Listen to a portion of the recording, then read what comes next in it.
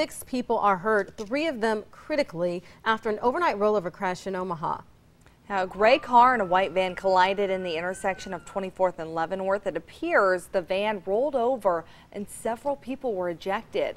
Multiple ambulance crews rushed to the scene, and since so many people were hurt, in at least one case, 2 victims had to share the same ambulance. Again, of the 6 people who were hurt, 3 of them are in critical condition, and right now we're still waiting to learn who was responsible for the crash and whether they will face any criminal charges.